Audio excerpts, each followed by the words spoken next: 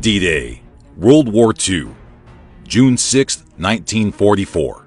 By June 6, 1944, the Allies had landed 150,000 men in Normandy.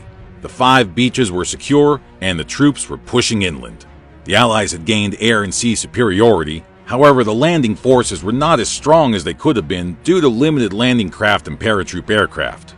To combat this, months of intensive air attacks were carried out against railway lines, roads, and bridges across France with the aim of making it difficult for the Germans to move reinforcements easily into Normandy. At the same time, a deception was in motion to convince the Germans that the Allies were planning to land further east in the Pas-de-Calais region. These strategies were both a success.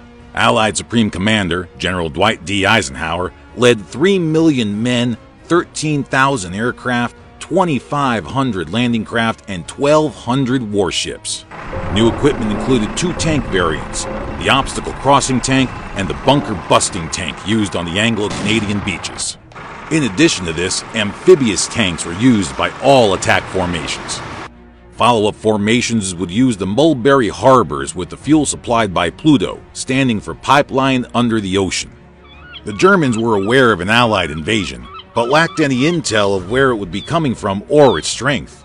Field Marshal Erwin Rommel commanded the German forces in northern France and believed that his only chance was to defeat the invading force before it got ashore. He wanted to spread his reserves along the coast so that they could attack the landing forces straight away, as the Allied air forces would make it difficult to redeploy more distant units. Rommel's superior, Commander-in-Chief West Field Marshal Gerd von Rundstedt, meanwhile wanted a strong central reserve that would be sent in once it was obvious where the main Allied landings were taking place. In the end, there was a compromise. Some reserves were near the Normandy coast, but were not allowed to be deployed without permission from Hitler. The landings. There were 5 landing areas: Utah and Omaha, which involved U.S. troops, and Gold, Juno, and Sword, which involved British and Canadian troops. 2 U.S. airborne divisions landed by parachute and glider inland from Utah, and 1 British airborne division on the east flank of Sword. They took most of their objectives and disrupted possible German counterattacks.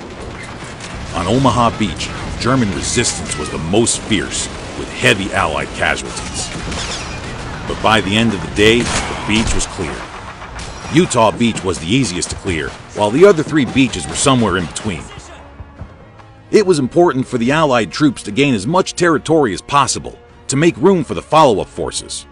The inland advance later in the day, however, came up short of the D-Day objectives of Caen and Bayeux.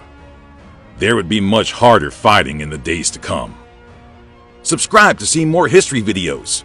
Get Simple History World War II out today.